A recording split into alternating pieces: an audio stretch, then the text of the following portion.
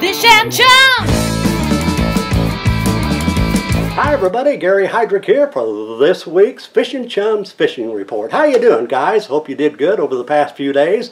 Over the past weekend, fishing's picking up a little bit around, you know. We got some warm weather that's been here. The last 2 or 3 days going to be warm for the upcoming weekend. That might change something somewhat, but the fish are moving more than they have been the last couple of weeks. So, quick report here today.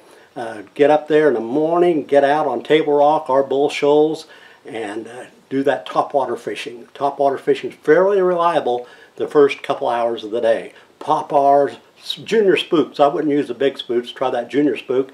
Whopper ploppers, whatever your favorite topwater bait you're comfortable with, get out there and I think you can catch a few fish topwater wise. You know, if we have some wind, now we haven't had any wind the last couple of days, but if you have some wind, like I've been talking the last few weeks here, spinnerbait fishing on Table Rock has really picked up. And even so, much better the last week or so. But you have to have wind.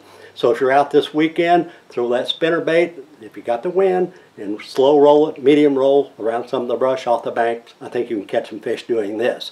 Still out on the main lake, the long gravel points are paying off with your drop shots. Try your drop shots, 25, 30 feet of water. Sometimes the fish aren't up on the bottom, so kind of slow roll your bait back up, kind of work your depth. I think you can catch some fish doing this. And we've had some reports of some jig fishing around some of the docks. And up in the James River, by the way, square bill crankbaits have been working, and at times buzz baits, so you may want to look this over. Speaking of the James River, up around Cape Fair, had some friends crappie fishing the other day, and they got right over some brush piles in about 18 feet of water. And they found the brush piles, got down there with a jig, like a 16th ounce jig. Seems like the chartreuse with a pink or red head was the best. They picked up several nice crappie. So try crappie fishing and around some of the docks down there as well. Walleye, we're still getting reports. I talked to my old buddy Mountain Dew. He been catching some fish. He had a nice 22-incher. You can take a look at it here out on Table Rock by just fishing the points, trolling the points. And Barry Jenkins, he's a good fisherman, good buddy of mine. Keep catching those walleye down on Table Rock. We love that. Okay, over at Bull Shoals, I mentioned it right quick, topwater in the early morning hours, your favorite topwater baits. In the mid-lake, well, I don't know if it's a mid-lake, but up in that Lead Hill area, out by the marina on some of those flats, we're catching walleye in 20, 25 feet of water. They're using the jig, combination of jig harness, kind of using a trolling motor, bouncing around, and they've been also trolling some deep diving bait, something to get down around 15 to 18 feet of water.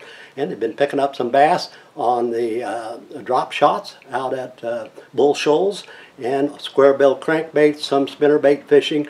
And so that mid-lake area where you can pick yourself up a few walleye, boy, I tell you what, that sounds fun. Not much to report on the crappie over at Bull Shoals.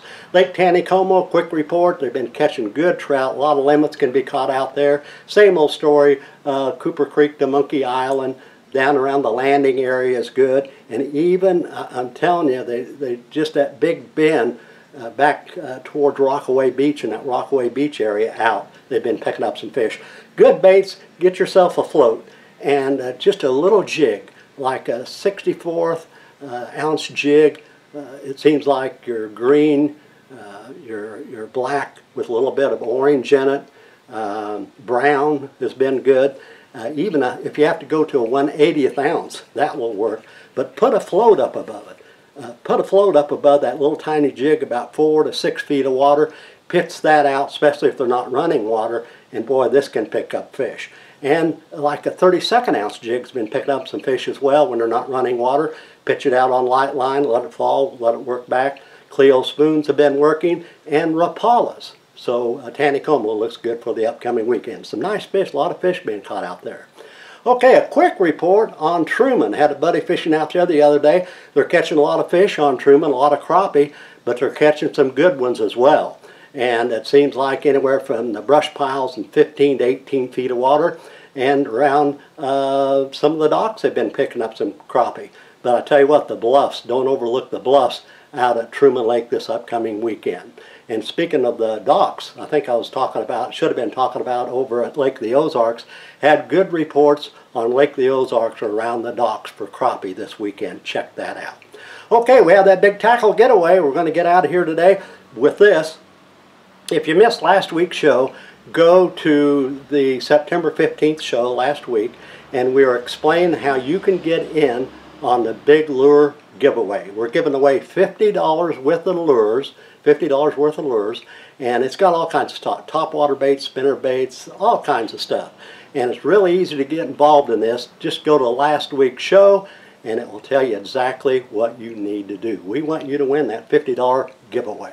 Okay, if you're not a subscriber, we want you to push that subscription button and tell your friends about us.